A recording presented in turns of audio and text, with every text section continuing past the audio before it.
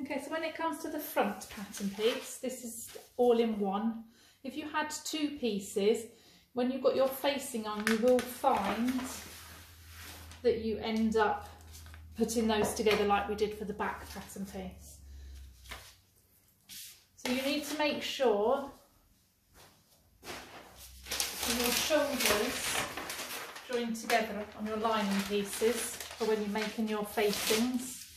Alright, so I can use those pattern pieces there, and I know that's the width then of my front neck facing, which will extend.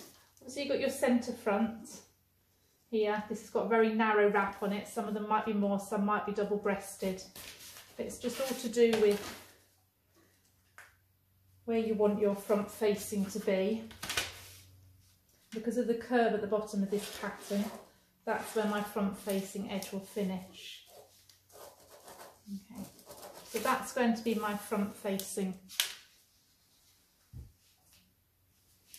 I would make a separate pattern piece for that, but it's quite helpful if you mark it on your pattern to help you make your lining pattern piece. Okay, so this will be the facing if we trace that off as a separate piece, and then that would have an interfacing on it and as well, and then the whole of the front is interfaced for a jacket.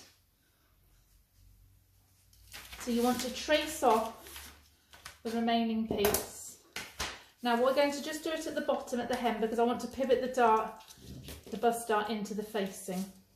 So I've got a cutaway dart here because it's quite a combined dart, so it's quite big. Again, you just mark it at the sewing line. So I know that that's going to be a bit longer. Now if you had a tracing wheel, you could mark it through, or you would just lay your pattern piece on the top. Now I know that's a straight line to those points there. And this is where I'm going to pivot my dart. I'm going to close my bust dart out and open it here into this section. Okay, so I'm going to mark that underneath, and that's my facing line, and I'm just going to pivot that dart shut. It's only a little bit. If it's not very much, because you want a bit of a dart there, and you see it's not enough, what I'm then going to do is actually hold it on this line here and open it a bit more, so I've got more of a bust dart there. But don't worry too much about that. That's just again for movement, because you don't want your lining to be tight. So that section I just trace through. Normally you'd use a pattern wheel. I haven't got the right work surface, and I don't want to ruin my worktop. And again, that's where that dart there is going to end. It helps you see the line. When I take that off, this becomes a pleat.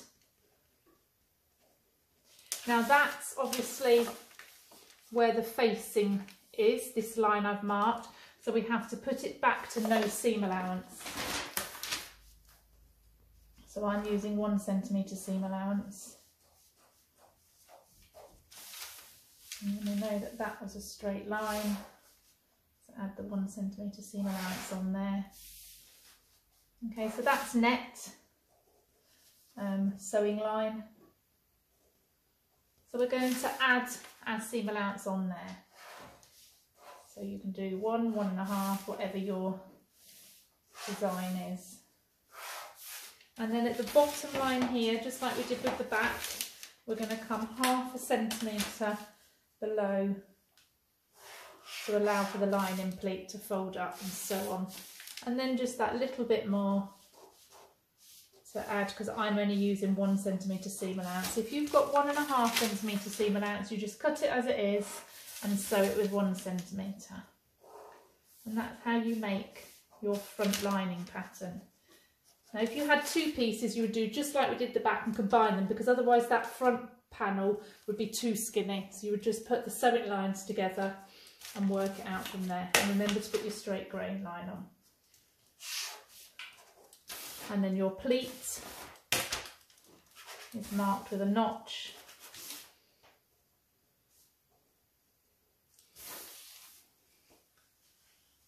And that's the front lining.